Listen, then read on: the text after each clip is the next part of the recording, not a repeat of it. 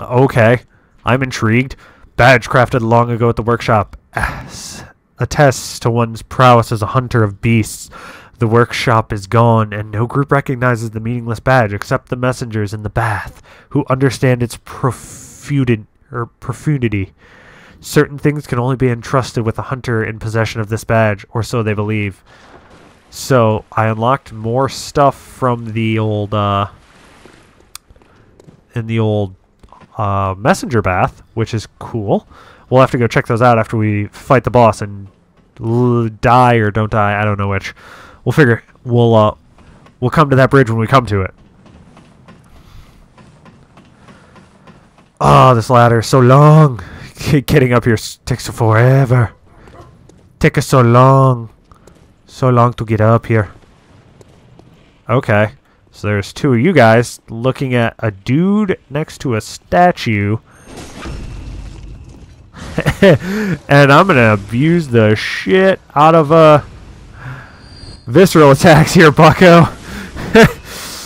Like, no joke. That couldn't have worked any better for me. Like, legit, it couldn't have. I got dang lucky on that one. So, this is boss arena number 2. Once I pass through that archway, you can kind of even see the outline for it. And this is probably... I don't want to say this is one of the hardest boss fights for me, but I seem to struggle bust this one the most. Out of all the boss fights, this is the one that gets me the worst. Oh, hey, Father Gascoigne. What are you doing here in this cemetery? Oh, no.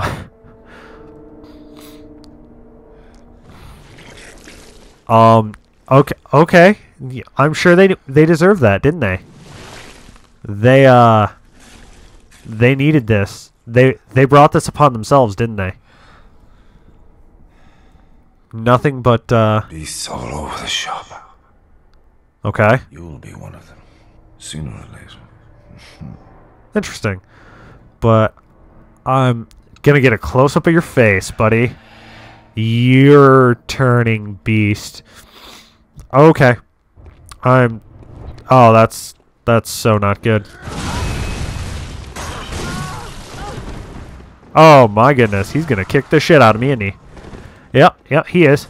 He's kicking the shit out of me. Thankfully, he's visceralable. Visceral attackable, I guess, would be the correct term. Ah! Oh, come on!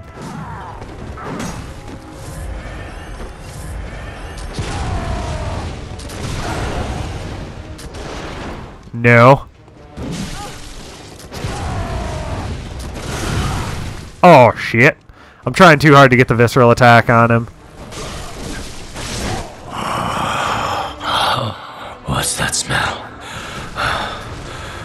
The sweet blood. Oh, it sings to me. It's enough to make a man sick.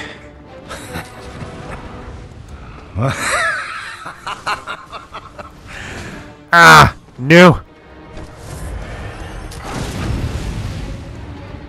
So, if you kill this guy fast enough, he actually doesn't get a phase 3, because he's got phase 1. Which is... he's got his pistol and his, Ah! Okay, so here's phase 3. And this is when he becomes, like, a problem and a half to fight, basically.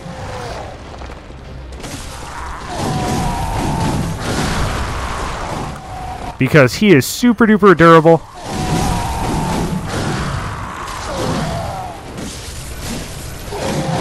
And actually, we're just going to cheese this if we can.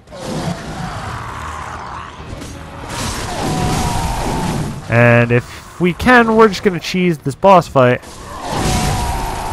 Ah!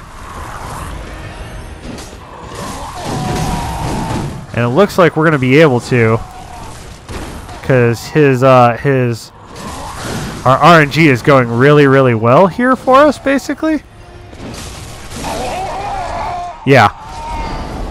Usually he doesn't get stuck on the wall there, so this boss fight is entirely entirely so much tougher. Okay, let's click this bonfire here real speedy like. So yeah, he was just killing random Yarnamites. Now guys, boys and girls, this is the point where we have this sad conversation here. What I'm about to show you is basically the long and the short of the little girl plot that I told you about earlier with the window that we weren't going to talk to. So she tells you, "Oh, my mom went out during the hunt and my dad followed her." Well, this is their mother. And Father Gascoigne is their father. So somewhere along the line, he started to go mad during the endless hunt. That's why, and he started to drink deep of the blood, becoming more beast-like. That's why when we see him at the beginning of the boss fight, he has fangs, and by the end, he's completely full transformation mode. So, and the guys he kills, so either there's two explanations for this story. For the scenes that you come up on in this boss arena, the first one is the men that that Father Gascoigne was killing in the boss arena when you show up are men that attacked his wife and threw her off of a balcony onto this roof, killing her. Or Father Gascoigne killed his wife in a fit of beastly rage or heat or something, and ended up tossing his own wife off the edge. Either way, it's very sad. So basically, through this gist, I have killed both their parents, and if I had talked to the little girl, she asked me to find them. If you find them and bring them back to the area, and so you get here and you go through this boss fight, and then you find the jewel here, and you can take this jewel back to the little girl. It's like, "Hey, I found your mother. I'm so terribly sorry." And the little girl talking to you at the window then proceeds to head out into the endless night, or into the endless hunt night here. And so she takes the jewel we just picked up off the lady on the balcony over there. Let's see if we can find it. Maybe it's over here. Yeah, the red jeweled brooch. A woman's bright red brooch engraved with the name Viola. Perhaps the jewel is a gift from a hunter, used to change into a droplet blood gem that fortifies any weapon. With the proper workshop tool, various weapons can be fortified. Okay, so you can. So if you take that back to back to the little girl, and you can give it to her. You go, "Hey, I found your mom. I'm so sorry." She heads out into the hunt, or she heads out into the night to look for her father. Well, then a little later in the story, you can come back through there and knock on the window again, and a different little girl will answer, and will tell you that her sister went out looking for their father after you explained about their mother, and she hasn't come home yet. So you follow the path, and the pig down in the sewers that we just killed, the guy that rampaged all over me earlier in the game, and then I came back for because I hadn't forgot my my life debt. That pig, when you kill it the second time, has a ribbon on it. I think it's a pink ribbon, because that's all the farther she makes it, is she goes outside down into the sewers looking for her father, and the pig kills her and eats her. So all you have left is the ribbon. So all that's left is a pink ribbon and the little girl and the smallest child who is ill, and that's why she's still inside on the hunt night. Yeah, so that's basically the long and the short of it. That's why we don't talk to either of those girls at the window, because it's too much. It is entirely too much of a heartbreaking story. One second, I gotta get a drink here. Sorry, there was a lot of talking there. So yeah, so it's too much of a heart-wrenching story. Okay, so Oeden's tomb key. Key to the gate that blocks the tomb of Oeden. Beyond the tomb, Oeden Chapel can be found in the center of the cathedral ward. Only today, the church is abandoned, and some say that the residents of Oeden have all gone mad. Okay, so Father Gascoigne was holding on to that key, which opens this gate into the new area. Now, let us see what exactly we can do here. We have... Oh, hey. We've got this.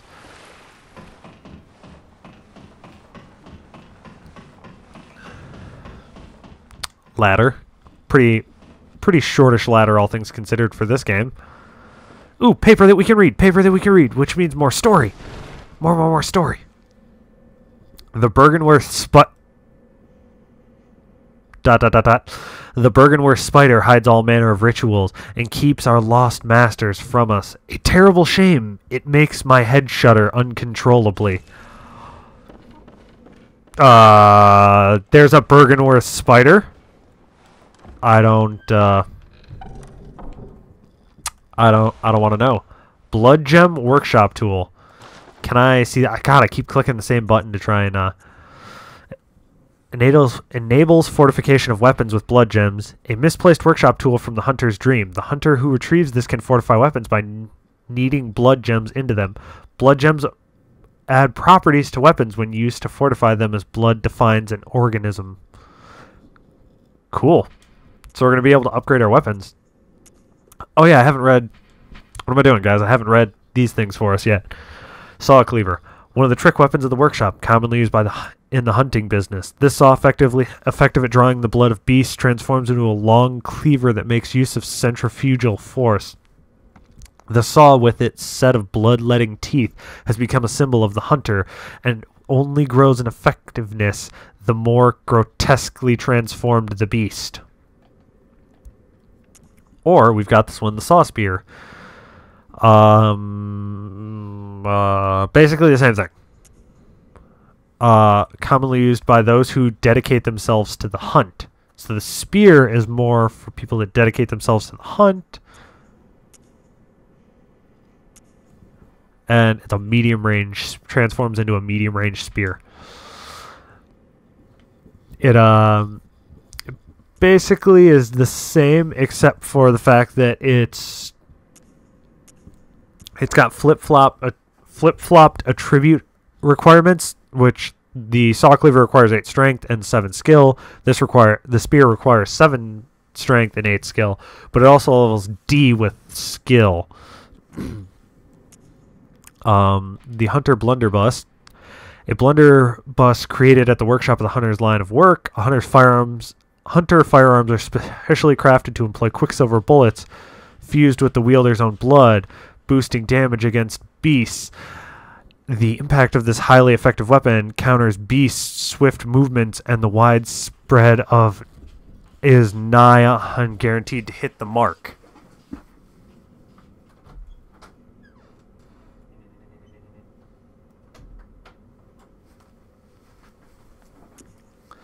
And then the torch. A common torch formed by wrapping a pine resin-drenched cloth around the end of a long stick. Hunters choose torches not only because the hunt leads them into the darkest nooks, but also because certain creatures they encounter are possessed of a deathly fear of flames. So that sounds like it'll come into play at some point. The hunter hat, one of the standard articles of hunter attire fashioned at the workshop. A fine piece of hunter attire that provides stable defense to anyone facing Yharnam's beastly threat. Recognizable by its withered feathers, the cap is fashioned after one of the old hunters. This is fashioned at the workshop, accompanied with a short cape to wipe away the blood.